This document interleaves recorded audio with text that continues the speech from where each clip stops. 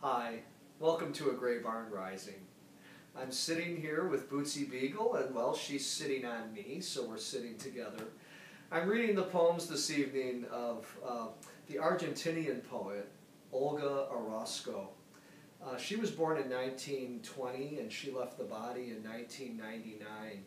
She is a fantastical poet, and I use that word not just as a superlative about her work. I mean, she is a fantastic poet, but there's a dream element to her, almost a kind of fantasia as she goes into the deep interior landscape of her psyche. There's magic and ritual and deep complexity in her sense of poetics. I want to begin by reading a poem from an anthology entitled The Invisible Presence, and this is 16 poets of Spanish America, 1925 to 1995. This book is translated by Beatrice Zeller, and I want to read one of Olga Orozco's poems from this anthology, and then I'll read from a book of hers. This is entitled Neither Dog Nor Wolf. That okay? Okay. Neither dog nor wolf. They shut me into myself. They split me in half. Day by day they breed me inside patience, inside a black creature that roars like the sea. They proceed to cut me out with the scissors of nightmares, and I fall into this world with half my blood on each side, a face carved deep within by the fangs of fury, alone while another face dissolves into the mist of the great herds. Who rules here? I decree the plague, and with my sides ablaze I cross the plains of future and past. I lie down and gnaw at the little bones of all those dreams that died among heavenly pastures. My kingdom is in my shadow, and it follows me wherever I go. It collapses in ruins, leaves the doors open to the invading enemy. Every night I tear with my teeth at the ropes encircling my heart, and dawn finds me with my cage of disobedience on my back. When I devour my God, I wear his face under my mask. But at the fountain of men, I only drink the velvety poison of pity which scrapes at my insides.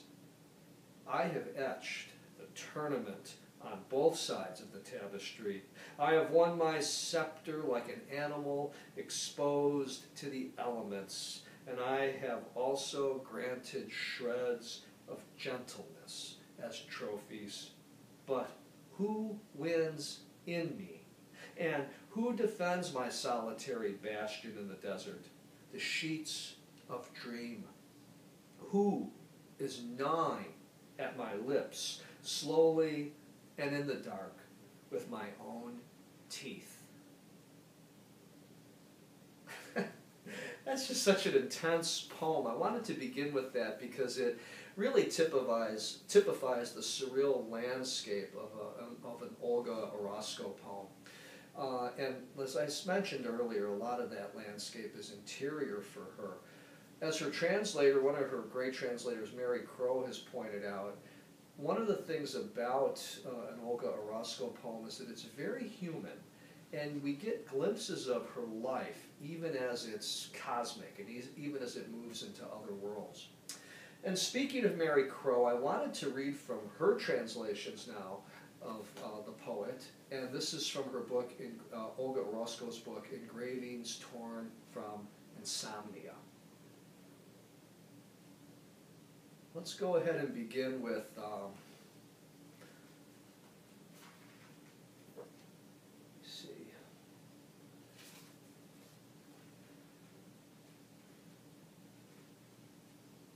Let's begin with this poem entitled Olga Orozco. I, Olga Orozco, tell everyone from your heart I'm dying. I loved solitude, the heroic endurance of all faith, leisure where strange animals and fabulous plants grow, the shadow of a great age that moved between mysteries and hallucinations, and also the slight trembling of lamps in the dusk. My story rests in my hands and in the hands of those who tattooed them. From my sojourn, magic and rites remain, and a few anniversaries worn by the gust from a cruel love, distant smoke from the house where we never lived, and gestures scattered among the gestures of people who never knew me.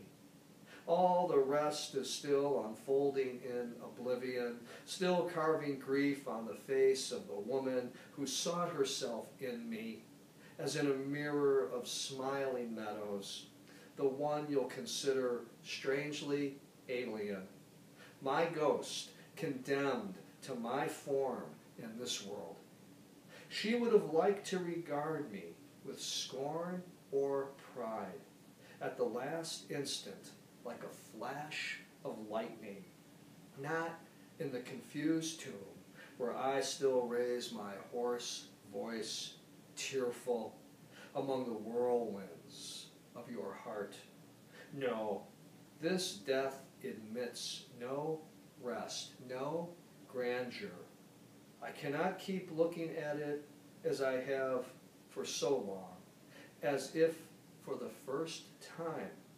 But I must go on dying until your death, because I am your witness before a law deeper and darker than shifting dreams. There, where we write the sentence, they are already dead. They were chosen for punishment and pardon, for heaven and hell. Now they are a damp spot on the walls of their first home.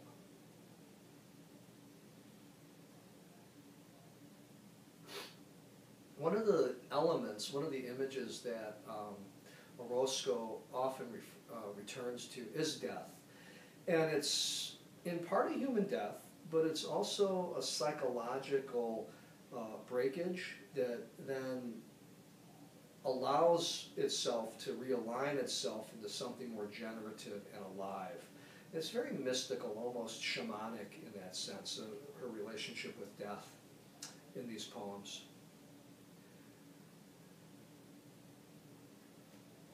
Speaking of death, here's a poem called The Deaths. Look at some dead whose bones the rain will not whiten, tombstones where the stormy blow of lizard skin has never resounded, inscriptions nobody will scan, lighting the light of some tear, sand without footprints in every memory. They are the dead with no flowers. They did not bequeath us letters or wedding rings or portraits. No heroic trophy testifies to their glory of ignominy. Their lives were completed without honor on earth, but their destiny was as explosive as a knife flash. Because they knew neither dreams nor peace in the infamous beds betrayed by happiness, because they only obeyed a law more ardent than the avid drop of brine. That law and no other, that and that alone, that is why their deaths are the exasperated faces of our life. Again, there's that wonderful paradox in her work about death and life and how they feed one another.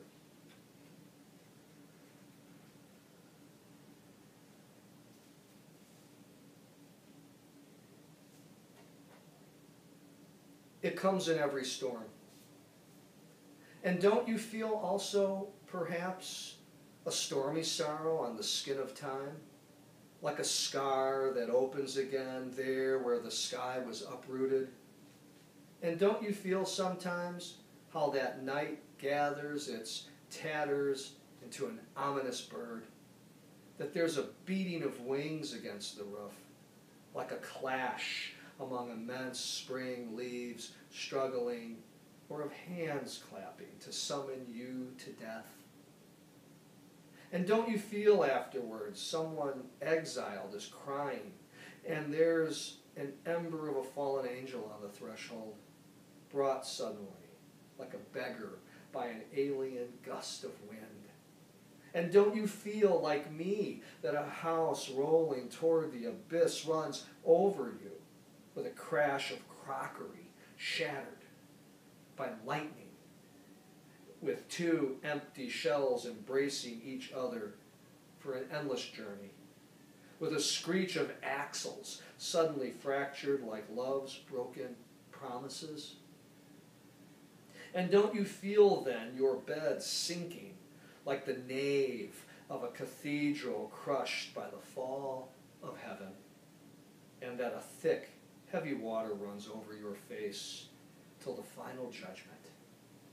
Again, it's the slime.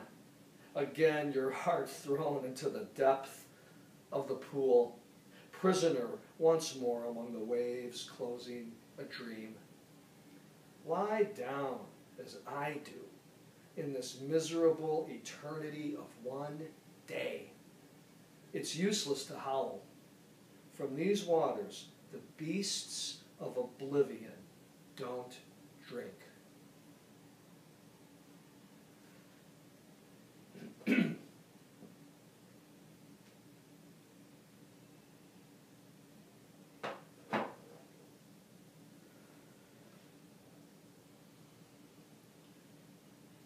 And I'd like to close with this poem.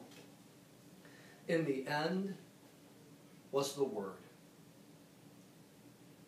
So my words scatter, as if they were shadows of shadows that withdraw, billows of wandering smoke exhaled by the wind's mouth, vanishing from my sight behind the doors of silence. They are less than the last lees of a color, than a sigh in the grass, ghosts that don't even resemble the reflection they once were. Won't anything then stay in its place? Won't anything merge with its name from skin to bone? And I, who took cover in words, as if in the folds of revelation, who built worlds of endless visions to put the Garden of Eden on the stones of the Word. Haven't I tried to say all of death's alphabets backwards? Poetry, wasn't that your triumph over the darkness? Each word in the image of another light, in the image of another abyss, each word with its following of constellations, its viper's nest, yet seeking to weave and unweave the universe from its own rib, and to dispense with me even to the last knot. Limitless spaces folded beneath the sign of a wing, intrigues like tatters to let the hallucinatory sigh of the gods pass. The other side where mystery is bared, where one by one it casts off successive veils, successive names, without ever reaching the closed heart of the rose.